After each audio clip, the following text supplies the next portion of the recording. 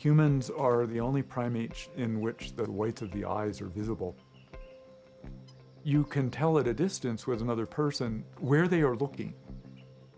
You can see the contrast between the darker color in the middle of the eye and the whites of the eyes.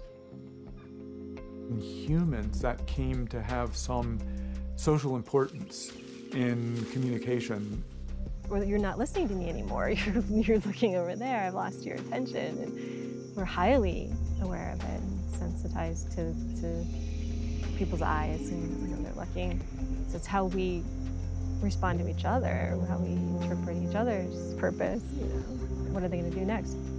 Other primates, including chimpanzees, you just look at them and see brown eyes. And that does apply to most chimpanzees, but not to all of them.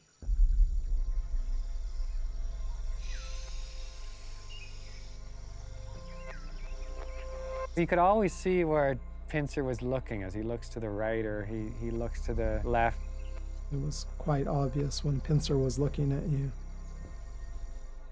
A bit unnerving. His eyes were like a person's eyes. You would see him like this. See, oh my God, this is a person.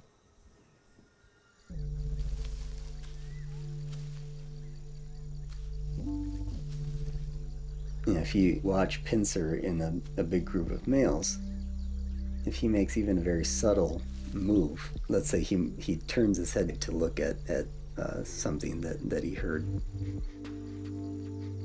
almost as soon as he does that, everybody else in the group looks in the same direction.